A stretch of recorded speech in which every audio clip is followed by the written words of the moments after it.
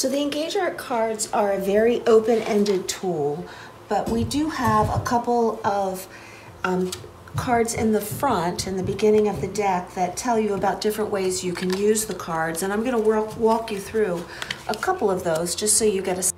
If you have a small group, 2 teams say, and make some notes about different genres. So what's a genre?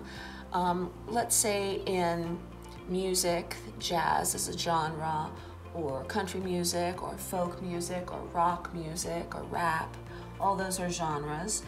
You might think about film noir, and musicals, and all drama and comedies, and all the different types of categories that art can fall in. They're genres. And put them on little pieces of paper and put them in a hat, okay?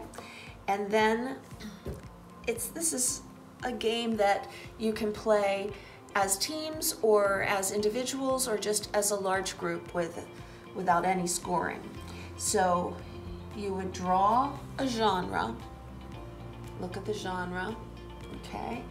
I drew the genre of comedy, okay, comedy. And now I'm going to take a card that's face down and put it face up. Oh my word. How am I going to do this as comedy? Well, that's really the question, right? So this is a stitched piece that's been mended many times. It's of striped colors, and it was done by Deborah Custer. The scripture is 2 Corinthians 4:16. Therefore we do not lose heart.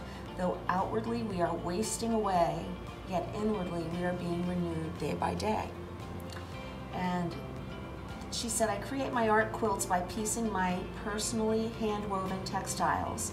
I'm free to weave without knowing how or when it will be used, and the piecing provides the means for more complex color and pattern combinations than my traditional loom allows. I follow this rag rug, I found this rag rug in the back of my laundry room cabinet. I had made it when I first started weaving in the mid-90s. I don't know why I had even kept this tattered rug. Probably because I had made it and just couldn't discard it. It became the perfect expression of the outward wasting away, revealing a newness within, and both have their own beauty. So that gives me a lot of insight into this piece, but not about how to make it a comedy. So if I was trying to make a comedy that was expressing this idea from scripture, the outwardly wasting away, but the inwardly renewed, how could I do that? And something that pops to mind for me is that I might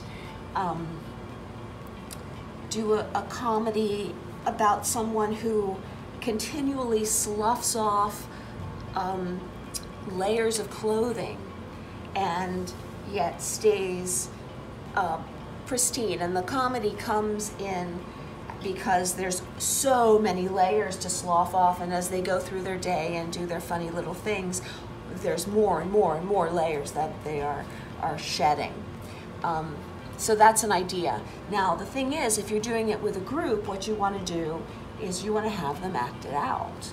So they can act it out, they can explain what they're doing or not, depending on what you decide the rules are. And if you're doing scoring, you can have 3 people who have whiteboards or pages or something that they can do Olympic scoring and then hold it up so everyone can see what the score is. So that's another way that you can use these cards.